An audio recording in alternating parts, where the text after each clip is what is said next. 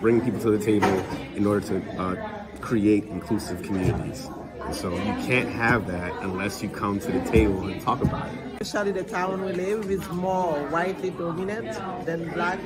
I can say that my kids and the family are the only black at the school. So you're always scared to talk about race and racism, but now for myself, I'm more aware how to approach that subject with my kids. So I'm happy about the program.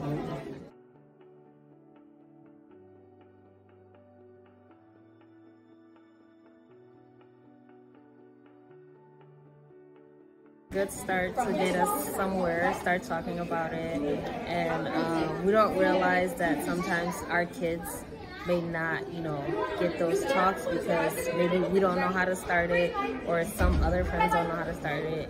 Really made me think a whole lot more of what I need to say with my grandchildren and, have the conversations that we need to have.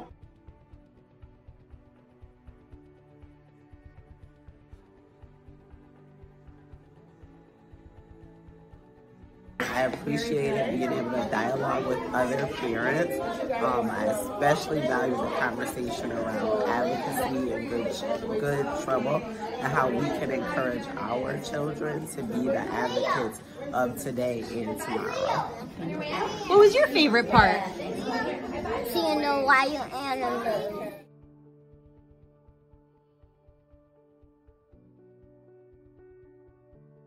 This conversation should not start, when, a kid is in his teens.